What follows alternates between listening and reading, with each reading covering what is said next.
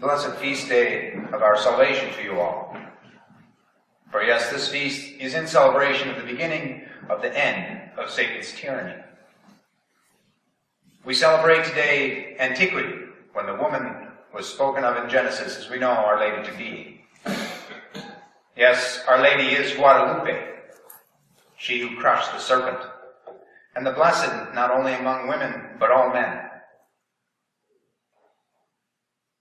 For never in her was the least stain, for she is full of grace. As St. Jerome says, it was truly fitting that the Virgin, who gave glory to the heavens, the Lord to the earth, peace and faith to the nations, and an end to sin, order to life, and discipline to morals, should as a pledge of such gifts be full of grace, and truly full of grace, because to others grace is given in measure, but upon Mary the whole plenitude of grace was poured. We know then it is to Mary we should go, so we know her to be our mediatrix, she who crushed the serpent. So was it by her existing and bearing the Christ child that she crushed the head of the serpent? I say this is what began her mission, but it continues to this day. Crushing the head of the serpent is banishing the want of sin from our hearts. And so, as a good mother, she does all she can to draw us to her, to draw us under her mantle.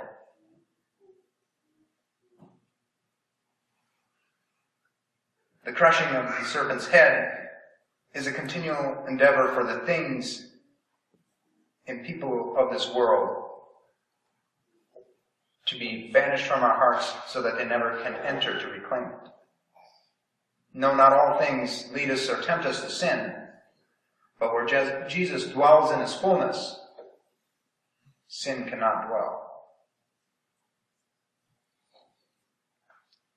And we know precisely why this feast is so close to Christmas, being the time of Advent, nestled in the time of Advent, our time of preparing our hearts for the coming of our Lord.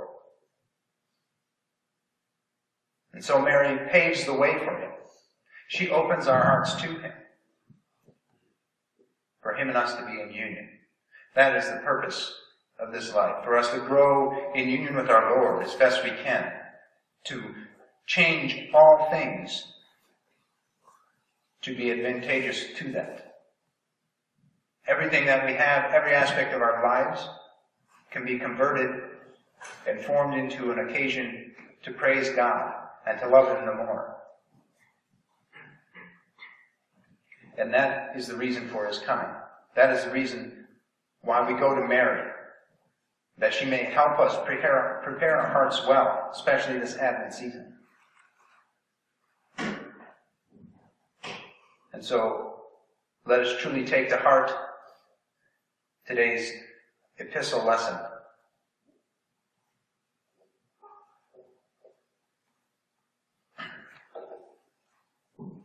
Hear instruction and be wise, and refuse it not.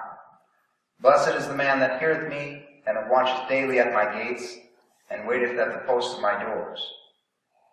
He that shall find me shall find life, and shall have salvation from the Lord. And so, we need to be seeking. We need to be seeking a greater devotion to the Blessed Virgin Mary, and thereby a greater union with our Lord, that we may be strengthened against temptation and sin, that he may dwell in our hearts. So let us go to her frequently this Advent season, making our preparation with her. O Mary, conceived without sin, pray for us. In the name of the Father, and of the Son, and of the Holy Ghost. Amen.